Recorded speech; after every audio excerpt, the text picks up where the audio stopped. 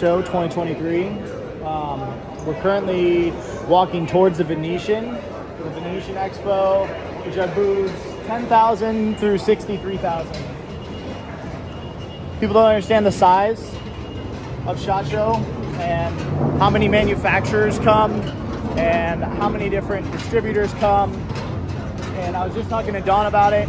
We were talking about leather and leather works and leather manufacturing, and there's, you know, probably 200 leather workers here that can mold leather to different size holsters, straps, different bags, all this different work. And so part of what we're doing is we're trying to seek out those manufacturing partners for 2023 so that as we grow the business, we can either have another company grow alongside us or grow alongside them.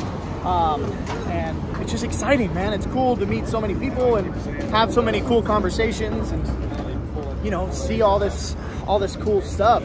And not even the guns, because that's cool, but it's more so the manufacturing, and a lot of people are doing stuff here in the US or they're moving industries over to the US. And so it makes my heart feel happy, and it's something for us to be noticing every single day.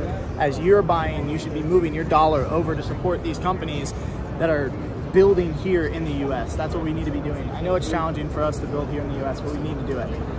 So yeah, we're gonna keep walking around. We have another meeting here in a moment, but that's what we're doing right now.